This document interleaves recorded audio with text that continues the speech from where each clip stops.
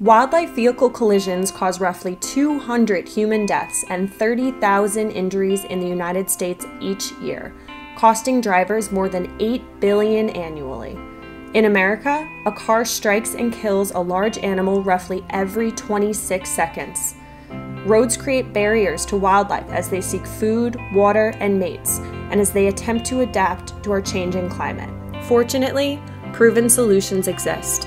Properly sited crossing structures with associated fencing along roads can reduce these collisions by up to 97%. Late last year, Congress passed the Infrastructure Investment and Jobs Act with bipartisan support, which expanded federal funding opportunities for wildlife infrastructure, including $350 million in brand new dedicated funding for a wildlife crossing pilot program.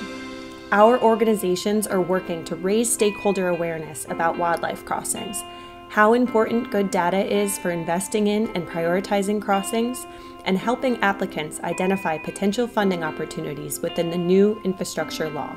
On behalf of our organizations, we thank you for your interest in furthering this crucial work to make our nation's roadways safer for both people and wildlife.